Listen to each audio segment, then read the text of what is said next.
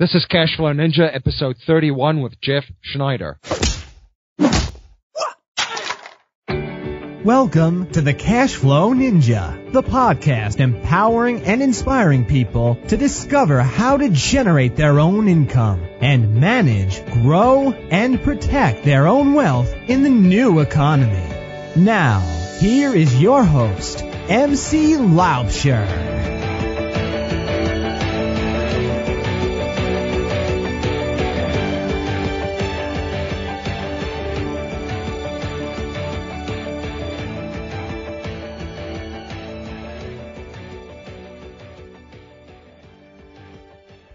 Hello everyone, MC Laubscher here, and welcome to another episode of the Cashflow Ninja. I have to say I'm extremely excited about today's show, and I think the show will really have our listeners intrigued. So let me ask you a question. Have you ever wished that you could get a cut of the royalties of your favorite songs and artists? Well, there's a way that you can do that. Yep, you heard it. You do not have to be an artist to create income streams through royalties from music, but you can, as an investor, invest in the royalties that do that for you. We're talking about intellectual property, and this asset class really has not been covered in the media or press at all.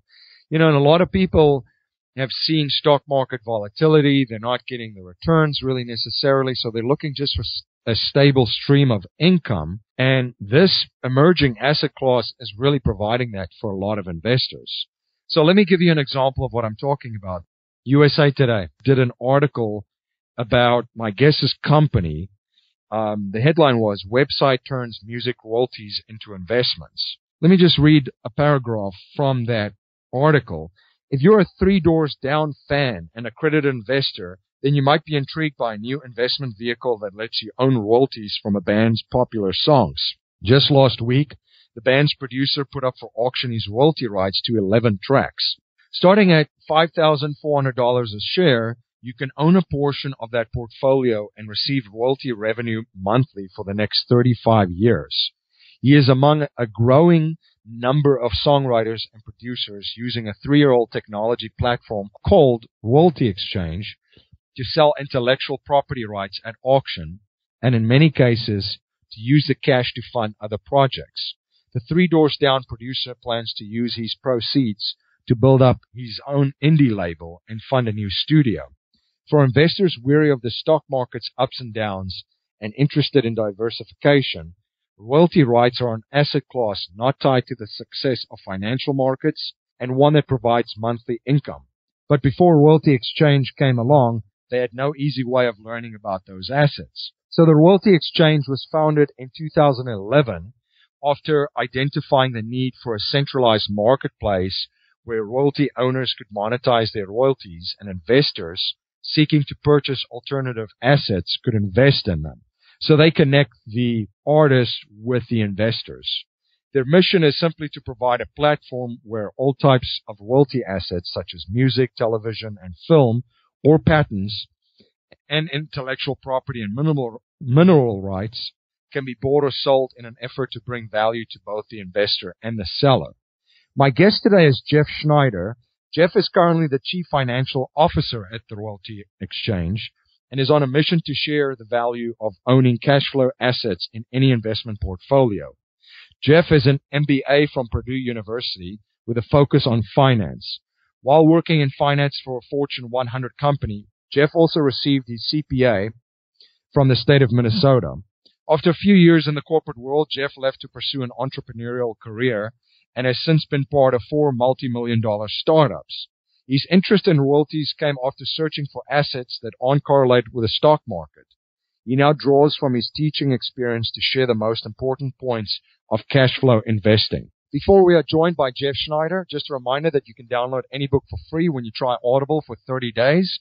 You can grab your free trial and audio book download at cashflowninja.com/free book download. And my friend Manish Bindi from Gold Silver for Life is hosting a webinar, 3 Steps to Cash Flow Gold and Silver. Manish is showing people how to use their gold and silver holdings to create income streams.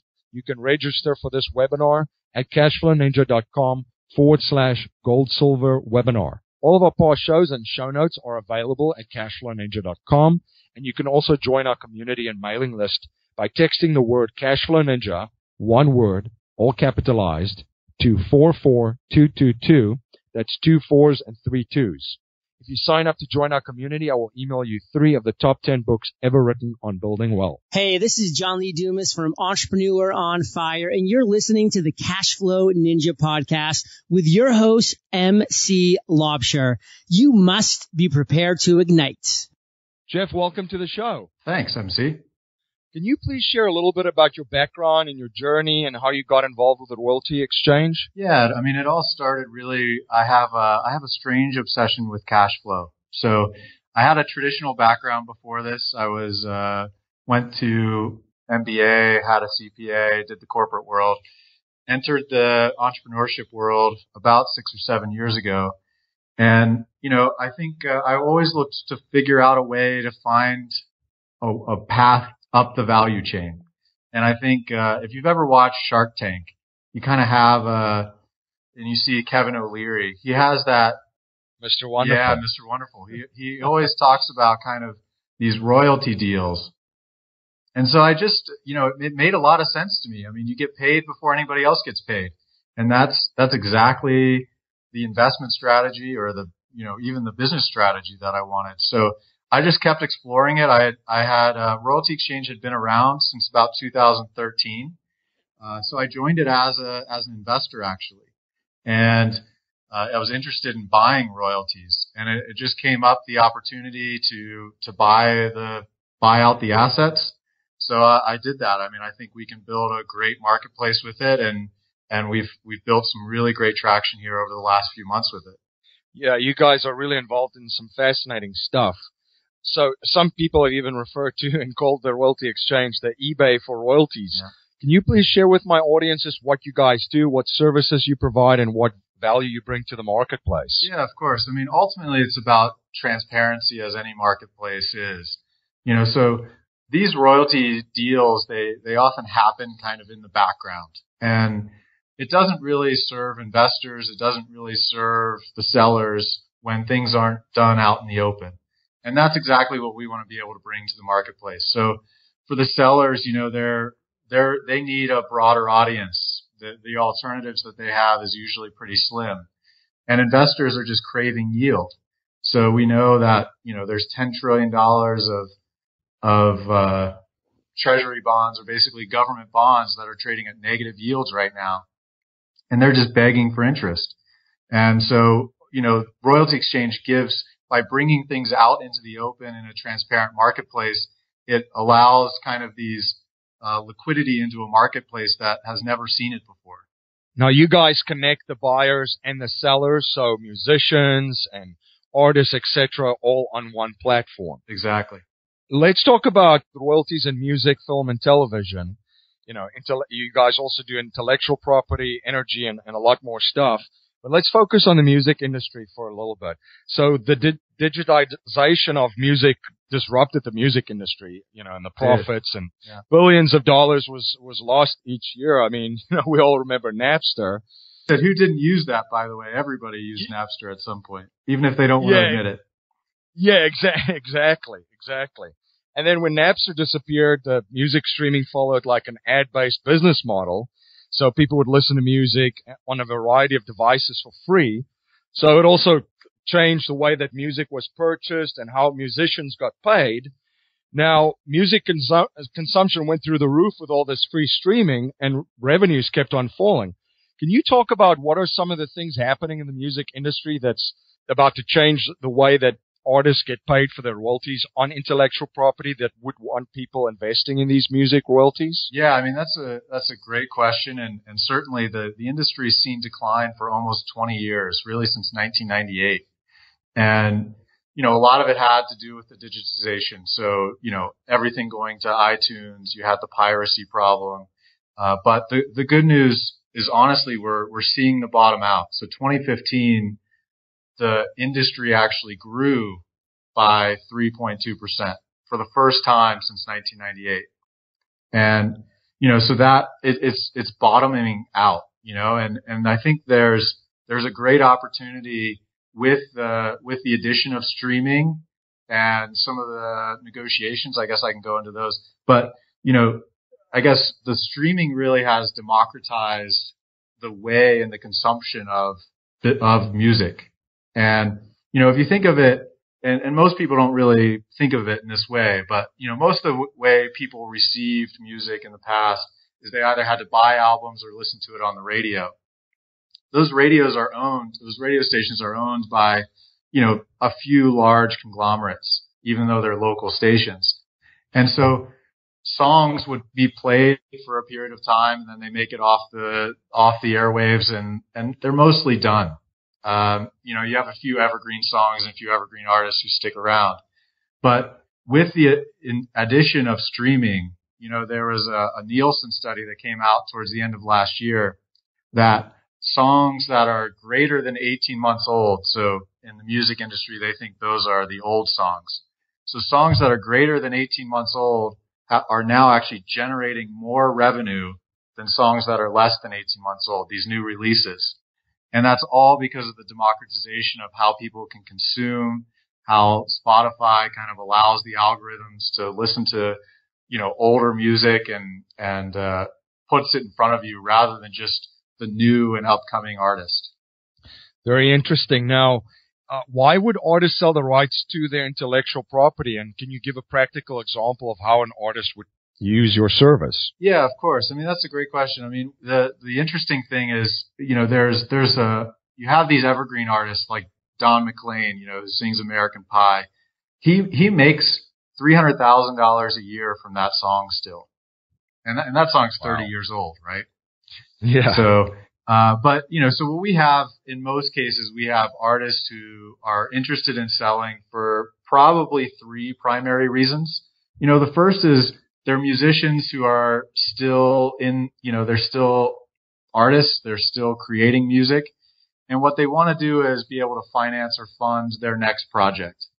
And rather than getting debt or rather than doing, loans or things like that, they can basically take an asset and rather than waiting quarter after quarter for the income, they get an upfront payment and they feel they can use it better. So we have some musicians who are in that case.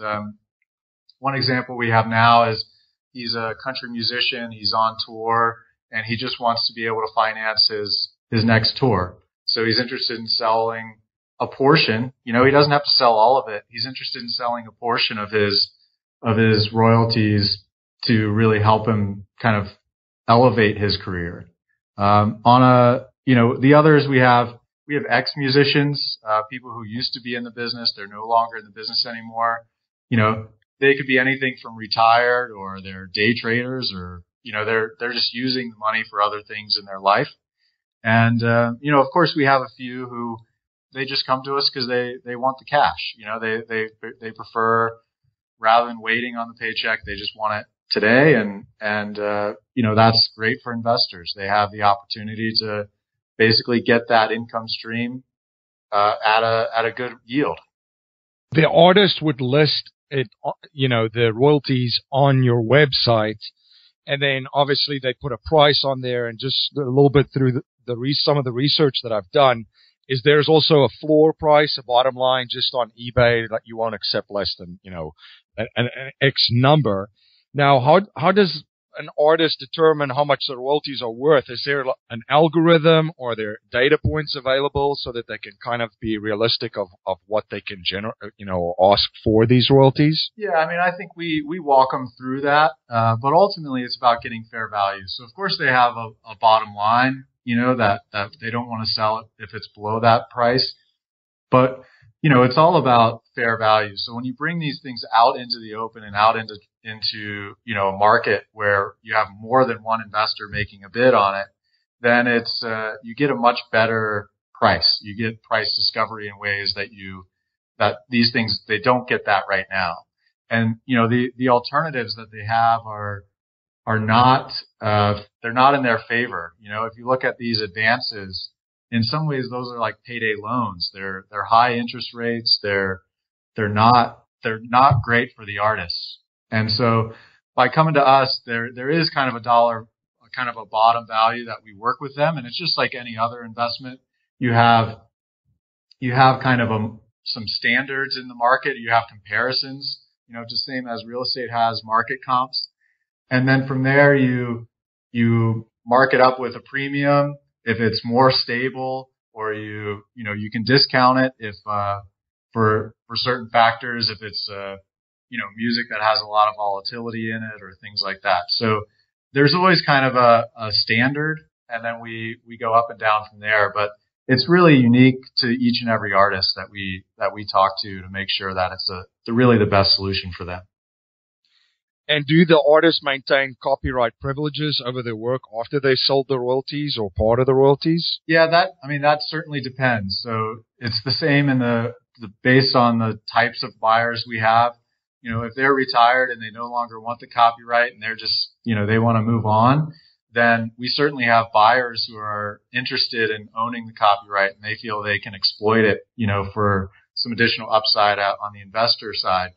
But so it really does depend on the deal. There are different types of copyrights that we always have to address, but those are all things we walk through with the artist. We try to make sure, and really we're, as a part of our transparency, we want to make sure it's clear to the investors what it is that they're buying, the details of if the copyright's included and things like that. So we make all of that clear through our listing process, and it just makes sure that we have the best outcome for both the artist and the investor. Interesting. And then, so you guys, add a ton of value, bring together the artist, they list, and then guys that want to invest for cash flow and get royalty payments, they can come on and bid on this, and obviously there's a winner for this bid. Now, do you guys get a percentage of the sell price? How do you guys monetize this? Yeah, I mean, on our end, it's the same as any real estate agent. So it's a commission on the buy price, and it's typically the seller who pays. Now let's talk about the securitization options that you guys offer. Can you explain how Royalties as an asset-backed security works? Yeah, I mean, we're a little bit early to talk about it. We're talking through some options, on what the end reality looks like. But really, that's one of the sexiest parts of this business is, when I was first considering it, thinking of buying a love song, and on Valentine's Day for your wife, the same way that people buy a star for people that they love, but in this case, you can not only buy a right to it, but they get a paycheck from it every quarter, right? So right. It's that's definitely the end goal, that we want to head down that path. And, the interesting thing from a regulatory standpoint is that, crowdfunding, which is really popular now, and there are some good clauses in crowdfunding that we're looking at having as a part of our business. But generally, crowdfunding is these investors are giving money to these business owners or creators with really no promise of anything in return. And most of these things are going to zero. So it's not really an investment. You're just it's more of like a donation, And, right. What we're really excited about in our business is that this is one of the few opportunities that there's that commitment, because what we're looking at are cash flows from previous works, so we're not talking about funding a future project that has a whole lot of risk associated with it. We're looking at pricing and selling things that have established cash flow streams to them. And then the artist can use that to fund new work. So it's a way for people to really partner with people that they're following, rather than just giving them money and hoping for something in return. Right. It's a whole nother level of the accessibility of an artist. If you like a musician, in today's age, you can follow them on Twitter, you can make conversation, etc. Now you can actually participate in the royalties that this artist generates well. Every time you hear their song on the radio, or that song that you would buy, that you're actually getting a little piece of that.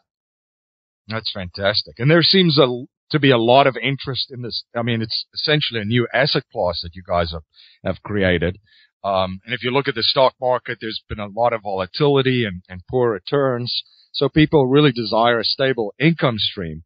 So let's break it down for our listeners that want to get involved and create income streams through royalties. What's your typical investor profile, and do they need to be an accredited investor, and what's the amount of capital that you need to get started? Yeah, those are great questions. I mean, I think the easiest way to explain it is that we have two primary investor types. We have what you may call an active investor. So that's somebody who is either in the music industry or they're, if we're looking at intellectual property, they're a lawyer, and they just feel that by buying up pieces of buying up the royalties or the copyrights, that they can exploit them in a better way and help raise their income.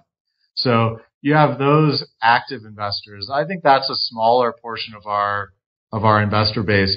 A lot of our investors are what we would call passive investors. So these are people who are interested in the cash flow. They're interested in yield and return, right? And so these folks all they have to do is, once the process is through, they get the royalty checks every quarter or every year, depending on the frequency. And so that's where most of our investors are. And I don't think you don't have to be an accredited investor. We're focused as a platform. We are focused on generating auctions and listings of all different sizes. So we've had anything as low as about $5,000 and upwards of $900,000. And so they're going to trade in different areas, and we're committed to trying to make sure that there's a good balance for all of the investors there. Right. And then the other question that I had too. So once you've submitted a bid for a royalty of an artist, the bid's accepted, the transaction obviously is done from both ends, and the paperwork is filled out. What's the standard time frame that you see royalty check when you get your first royalty check, basically? It depends on the paying agency. These are all handled by third-party payment agencies, which is, that's a great comfort for our investors.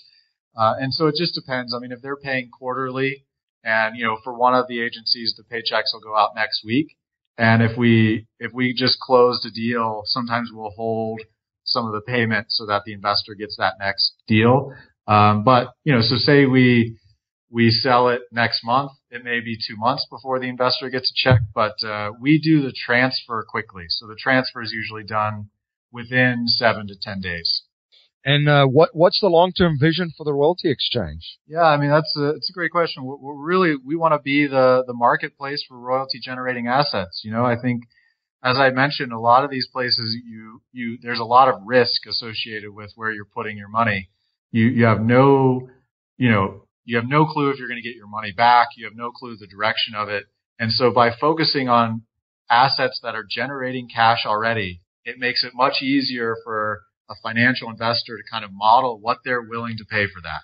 And everybody's going to be willing to pay different things, but it's a place for those investors to come and meet creators. So those are people who are creating the music, the books, or the photos or patents that are generating royalties. And we want to match them. And that's, I don't want to go deep into detail on this, but if you look at the long-term trend of where asset ownership is and kind of like the jobs market, right? So the job market may have significant decreases with the increase of robotics and some things like this. So, owning asset streams, owning royalties, which is at the very top end of that value chain, is exactly where I think there's extreme growth in this market over the next, 10 to 20 years. And that's what this show is all about. And it doesn't matter what industry you find yourself in, there's going to be disruptors. There definitely will be. In every single one. And I think if you are in an industry, that's a question that you should ask yourself. How is this industry going to be disrupted within, it could be this year, it could be the next year, 5 years, but it definitely will get to that point. Now, Jeff, a habit that I've observed from wealthy and successful people is that they're always studying new subjects and learning new skills. What are you currently studying, and what new skill sets are you currently learning? Sure. I have a unique approach to this, I think, is in that I don't kind of bury myself into one specific thing and dig into that and only that.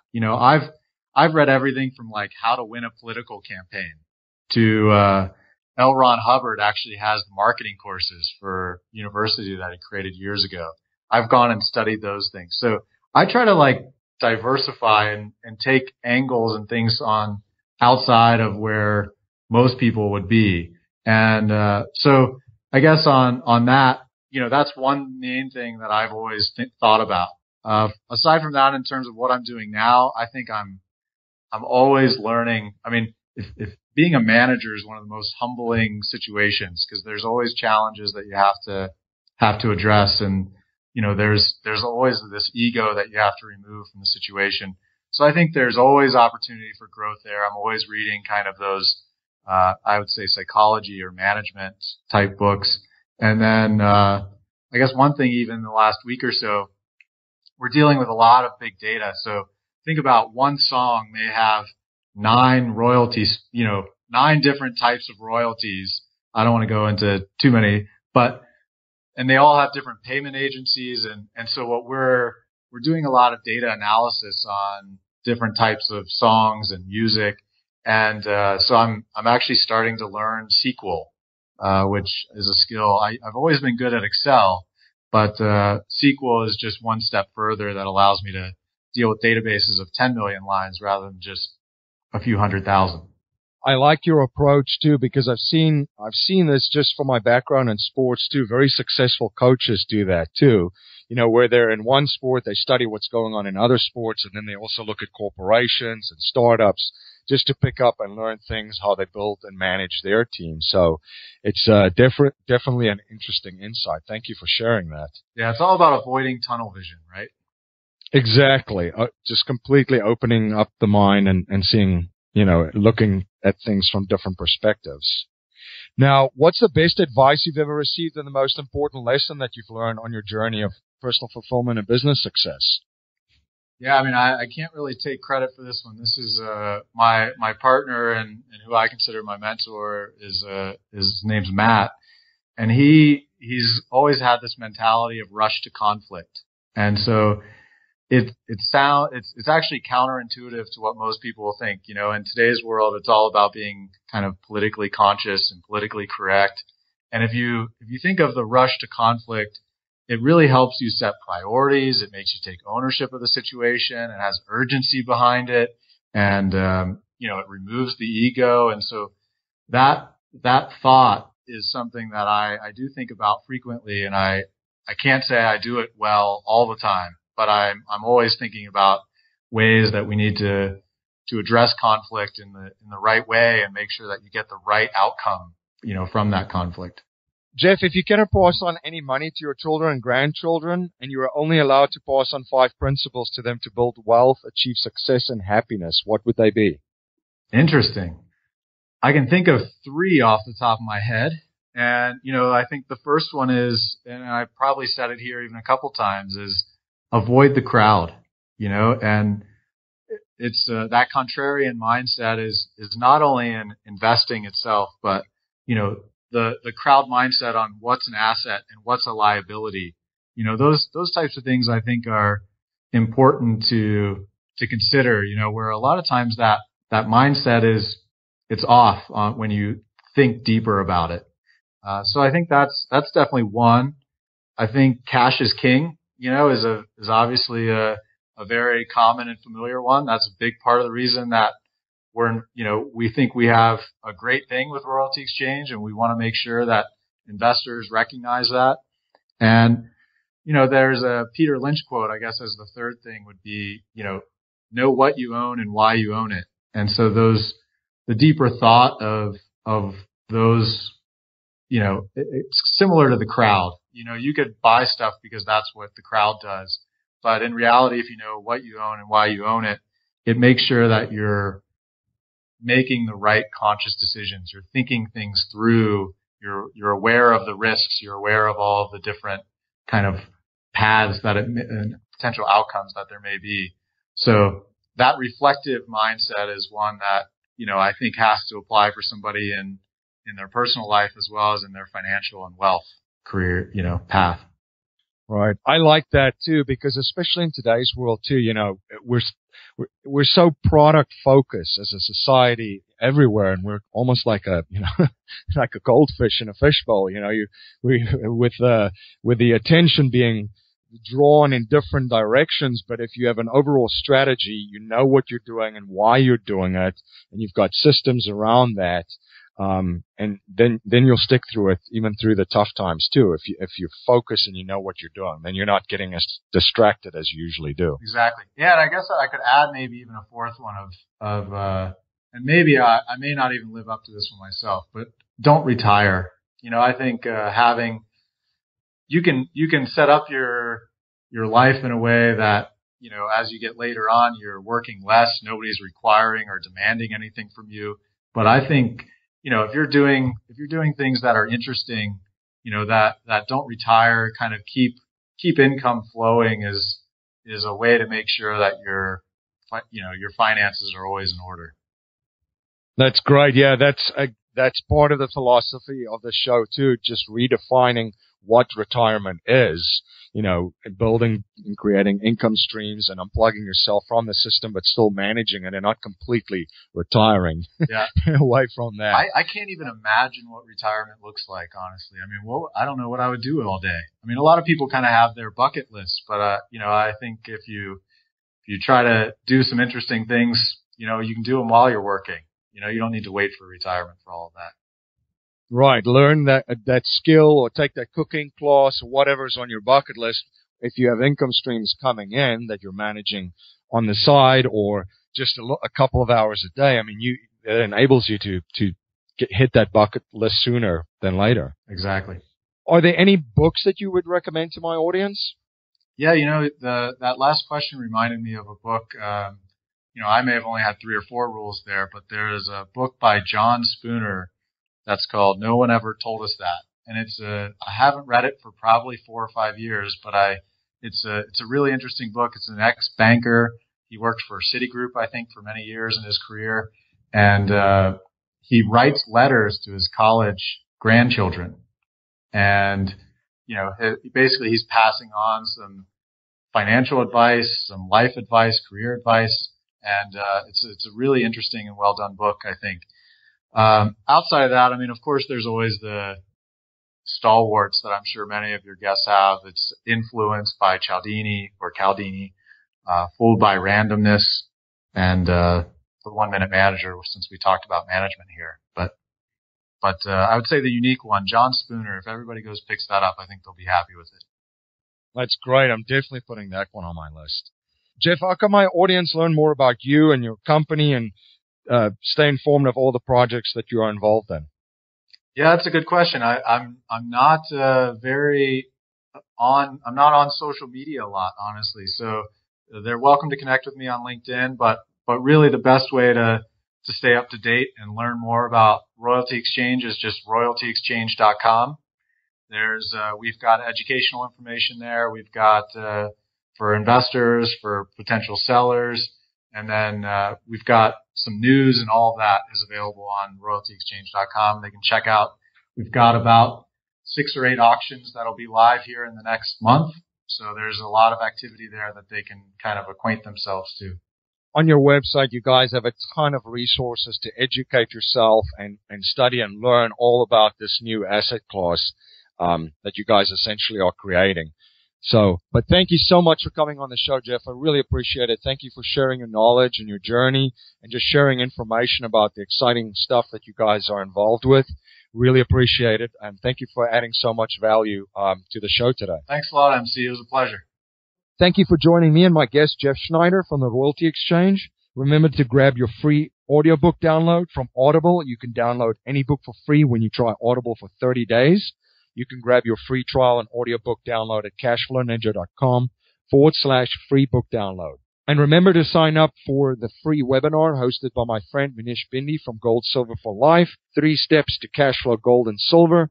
Manish is showing people how to use their gold and silver holdings to create income streams. You can register for the webinar at cashflowninja.com/gold silver webinar. All of our past shows and show notes are available at cashflowninja.com, and you can sign up for our community and mailing list by texting the word Cashflow Ninja, one word, all capitalized, to 222. That's 2 4s and 3 2s.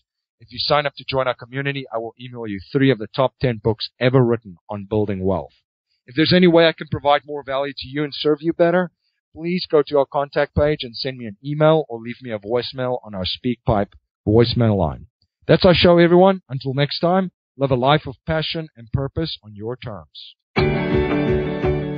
You have been listening to the Cashflow Ninja with your host, MC Laubscher, the podcast empowering and inspiring people to discover how to generate their own income and manage, grow, and protect their own wealth in the new economy. Today's show notes and resources are available on our website, cashflowninja.com. This presentation is for educational and informational purposes only. The information being presented and considered does not consider your particular financial objectives or situation, and it does not make personalized recommendations. This material is not intended to replace the advice of a qualified tax and legal advisor or other qualified professionals, and you should not use the information in place of a customized consultation with a licensed professional regarding your specific personal financial objective, situation, and needs. We believe the information provided is reliable, but we do not guarantee its accuracy, timeliness, or completeness.